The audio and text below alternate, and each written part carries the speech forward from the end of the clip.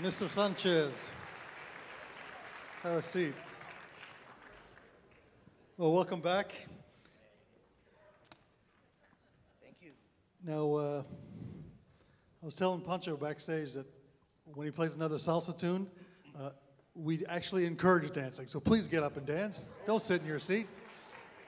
Just if you're in the middle, go off to the side a little bit so you don't annoy everybody else, but please dance. Now, Poncho, let me ask you, most people assume you're either Cuban or Puerto Rican, but you're from Texas. Yeah. What happened? How did you get into this music, and where was your start? Well, you're absolutely correct. Everybody thinks I'm from Cuba or Puerto Rico, but I was born in Laredo, Texas, down south, South Texas, half a block from the Rio Grande. And on this side of the border, Laredo, Texas, the Mexico side is Nuevo Laredo. I'm the youngest of 11 kids, and thank God that all my brothers and sisters are alive and well right now. So to answer that question completely, I guess, is what happened for me is we moved from Laredo, Texas to Los Angeles, California when I was 4 years old. And my older brothers and sisters caught the first wave of the mambo and cha-cha-cha music that came from Cuba, Puerto Rico, New York City, Los Angeles. And that's how it happened in the late 50s and early 60s. So they got into the big mambo and cha-cha-cha crave. So every day of my life, I heard music of the records of Tito Puente, Tito Rodriguez, Machito, Orquesta Aragon from Cuba, and Cal Jader from San Francisco. And then you ended up playing with Cal for 7, 8 years. And then I ended up working with the Cal Jader band. I joined Cal Jader's band in New Year's Eve, 1975. And did you get any great. rehearsals? Or did you just get on the stage on New Year's Eve? Well, actually, what happened is I sat in with his band. He asked me to sit in with him one night because he had heard about me when Cal Jader was down in Los Angeles, because Cal Jader was from San Francisco. And he was playing at Concerts by the Sea in Redondo Beach. That was Howard Rumsey's club. And I went to go see him play that night, and he called me up to sit in. And he actually told me right before I was going to sit in, he said, when I bring you up, we're going to play a song that you won't know the breaks. We have not recorded it yet. Actually, it was Manteca. And they said, but we have a new version with new breaks. When the breaks come in the tune, just lay out because you won't know them. And then after we do the breaks, jump in, you know. So I said, oh, okay. So I started playing. And when the breaks, those new breaks come along, I played them, you know. And he looked at me like that. And after I sat in with him, he said, how did you know those breaks? We have not recorded that song yet. I said, well, remember you were here in Los Angeles 4 months ago? You guys played that song, and by watching you, I learned the breaks then, and I still remember them right now at that time. You're hired. So let's talk about this pairing of Dizzy and Chano Pozo. I didn't actually realize this until about 4 hours ago. I was doing a little Google research because I'm very professional. But one thing I didn't know about Cubano Beat, Cubano Bop, it was actually commissioned in 1946 by Carnegie Hall. One assumes that they were just hanging out in Cuba or they're hanging out in New York and they're jamming together. But this piece of music that became the album was commissioned by Carnegie Hall in 46, recorded in 47, and then Chano Pozo died, was murdered actually in 1948. So this is old music. This is 65, 66-year-old music. Why is it still relevant today? Why do people still listen to it? Why is it still known as one of the seminal Latin jazz albums of all time? Well, basically the way it happened is, I had the honor and pleasure of working with Mario Bauza's band, who was the brother-in-law and musical director of Machito's orchestra. I knew Mario Bauza very well, and Mario told me the story that when Dizzy Gillespie was, of course, here from the United States, Chano Pozo came from Cuba and spoke no English at all. And of course, Dizzy didn't speak Spanish. Mario Bauza introduced Chano Pozo to Dizzy Gillespie, and that's when it actually really started coming together.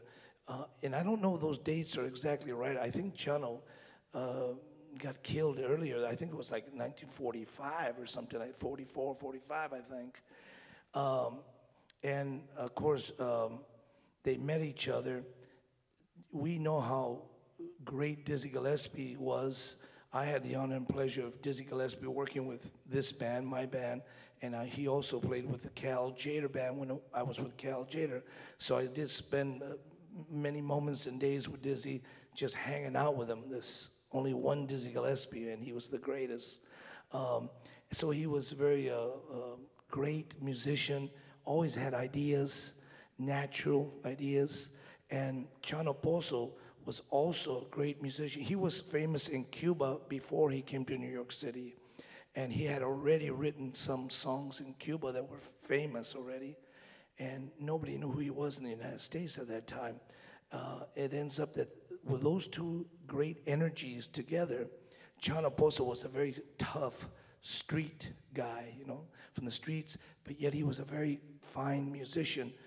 And he was a great dancer and, of course, a conga drummer, like I am, you know. And the story goes is that Chano Pozo was going to buy some marijuana for a friend or for a guy he had met. The guy gave him $10, and Chano said, yeah, I can buy you a bag of marijuana. Well, about 2 days went by, and Chano Pozo was at the Rio Cafe in Spanish Harlem in the daytime during the week, and he was kind of entertaining a lady friend. And they were listening to the jukebox, having a couple of drinks in the afternoon, and this gentleman walked by and said, wow, there's Chano, you know. Let me go ask him if he's got my stuff, you know. And he went in there and said, Chano, of course, everything was in Spanish, you know. Oye, Chano, ¿qué pasa, man? Do you have my stuff? And then Chano Pozo said, once again, I got to remind you, Chano Pozo was a very tough street guy. So he told the guy, I ain't got your stuff. Get out of here. Can't you see I'm busy entertaining this beautiful lady? And the guy said, Chano, you got my stuff or not? And he says, look, I already told you, get out of here. The guy said, all right. And he left. Chano continued hanging out with his friend. I guess he went out to his car, got a gun, and walked right back in and said, Chano, bam, bam, bam. And it was over, just like that. And the reason why I know that story is true, because a good friend of mine, we were in Miami, Florida last weekend. We played in Miami. And a good friend of mine named Dario told me that this friend of mine got in a car accident this was about 25 years ago. And he was laying in the hospital from this car accident. He was in the hospital, my friend was, for about a week. He said, Poncho, there was a real old guy in the bed next to me. He goes, the guy was coughing, and the guy was dying. And he said, I didn't pay much attention just because I knew that they told me this guy, he's going to die. The guy was about 80-something years old, and he was not doing well. So some friends came to visit him, so they were talking about music and Latin jazz and all like that. And then his friends left. He said, finally, the old guy in the bed next to him said, hey. And my friend said, yeah, what do you want? He said, you like Latin jazz? And my friend said, yeah, of course, you know. My friend was a DJ, a disc jockey in Miami. He says, yeah, I'm a disc jockey for Latin jazz music. And he goes, do you know who Chano Pozo is? And my friend said, yeah, of course. And he said, yeah, you know who that is? Yeah. He says, I'm the guy that shot him. Wham. It was the guy who shot Chano, because we checked the names and everything. It was him. So, I mean, sorry, I'm just telling you the truth and the real truth, how it really happened, you know what I mean? So, but Chano Pozo, what I tell people is, Chano Pozo was in this country only for about 4 short years. Can you imagine if Chano Pozo would have lived 30 more years, how much more music we would have had of Chano Pozo? But anyway, that didn't happen, and here we are today celebrating Chano Pozo and Dizzy Gillespie. So, Dizzy was famous for bringing so many musicians and introducing them to the States. Arturo Sandoval is one. Danilo Perez, who's going to be with us in a couple of months, is another one. David Sanchez, Claudio Roditi, who's going to be here next. What was it about Dizzy that all these guys wanted to play with him, and what was it about their musicianship that what did he see in these people that weren't playing straight American jazz? They were playing Brazilian jazz and Cuban jazz and Puerto Rican jazz. Well, it's just, first of all, Dizzy Gillespie was a master. Dizzy Gillespie knew music very well, all types of music. He was a master. He was a brain. I mean, this guy was somebody special. So, of course, he would hand-pick out musicians that impressed him or that he really liked, the way they sound, the way they played, the way they approach their instrument, the way they approach music, even the way you approach life in general. I mean, people like Dizzy. That's important to them. And myself personally, I learned a great deal from being around Dizzy about that kind of stuff and being around people like Tito Puente, Mongo Santa Maria, and Cal Jader.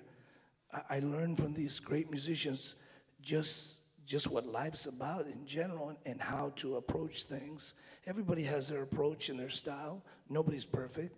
But, you know, I was lucky enough to be a young conga drummer growing up, and I had the chance to work with all these people that are all gone now. So I think Dizzy just was able to recognize special people and special things, you know.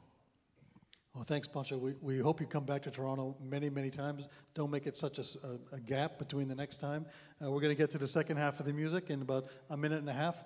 Thanks very much for coming. Thank you very much. Thanks, Toronto.